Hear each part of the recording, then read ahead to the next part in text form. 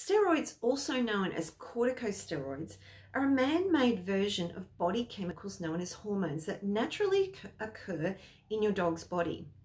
Now, steroids are designed to act like these hormones to reduce inflammation. Now, steroids don't cure a condition, but they're extremely good at reducing acute and chronic inflammatory patterns, and they'll ease symptoms such as swelling, pain, and stiffness. Unfortunately, however, there are many negative side effects and issues around using these drugs, even over short periods of time. And steroids used longer term will definitely contribute to shortening a dog's lifespan and weakening their overall health. So, are there any safe and effective alternatives?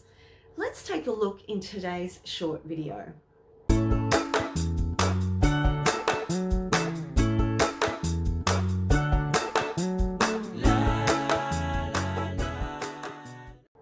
Hi there, Lyndall Pinchin, Canine Naturopath from Canine Vitality, and welcome to my channel, Happy Healthy Dogs, where it's my passion to help you help your dog live a longer, healthier life naturally.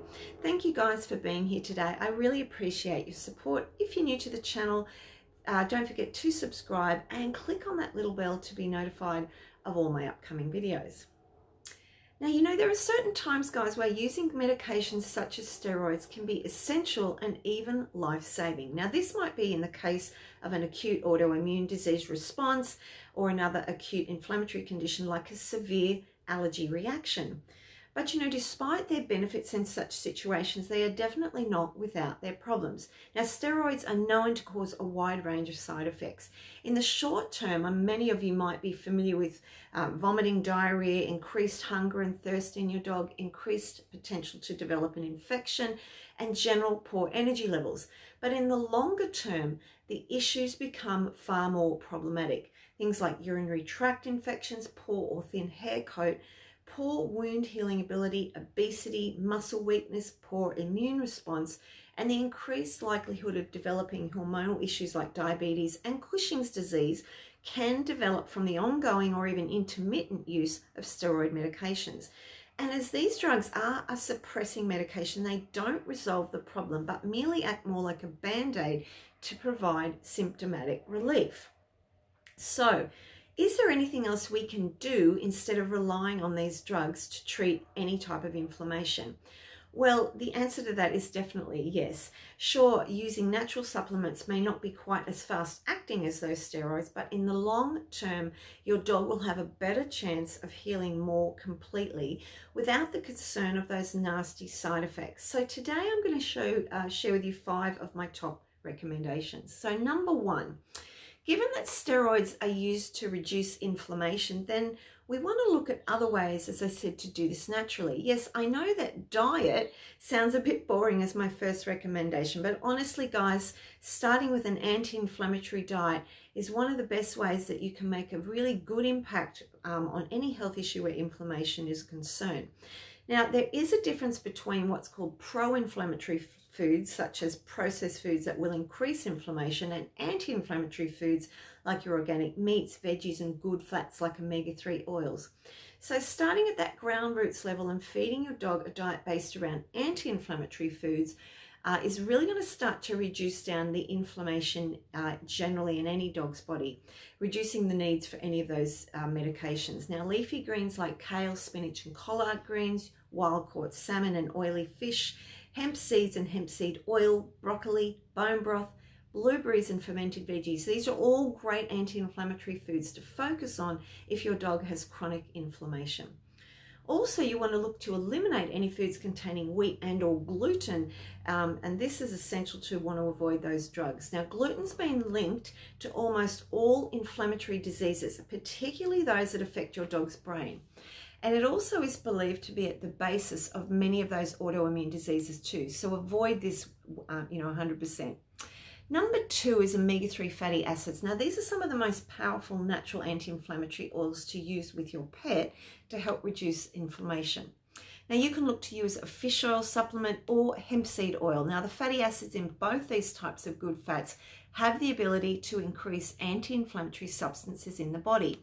Hemp seed in particular has extremely high levels of fatty acids, and these can really switch down that inflammatory response. Now when using hemp seed oil, go with 1/4 to 1 teaspoon a day, depending on your dog's weight, and go slow.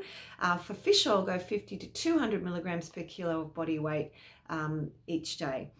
Number 3 is bromelain. Now this is a digestive enzyme derived from pineapple stems, and as well as assisting as protein digestion, it's an excellent supplement when it comes to swelling and inflammation.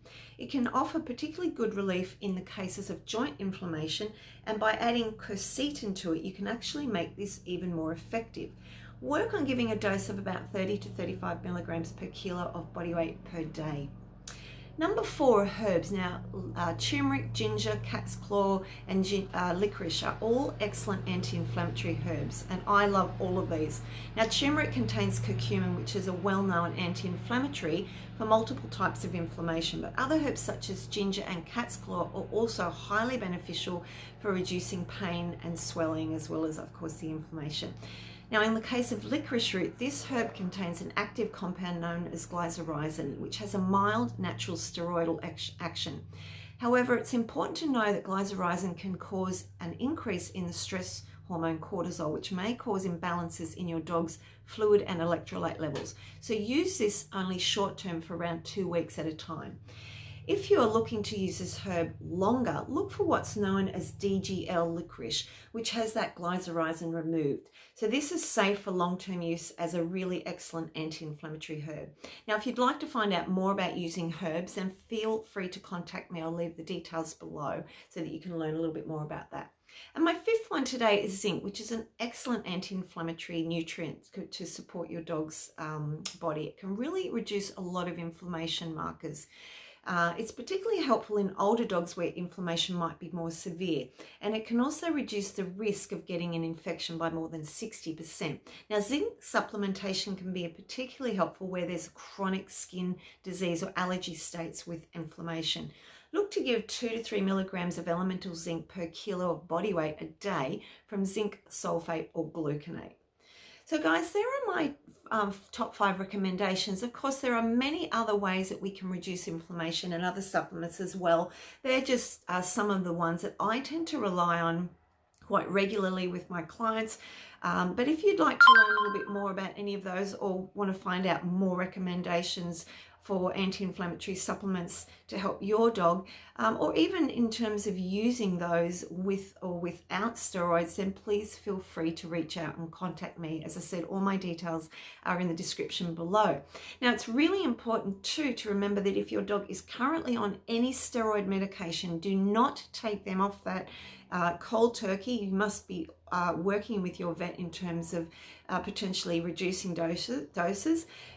So it's really important not to do that. Never ever stop it, you know, as I said, cold turkey. If you'd like more help with that too, I can also assist you there. Guys, I hope you found this short video helpful. If you did, please give it a thumbs up. I'd love to hear your story about your dog if you've got any issues, or as I said, if you need help. And otherwise, guys, have a wonderful day, and I look forward to catching up with you very soon in my next video. We'll talk soon. Bye for now.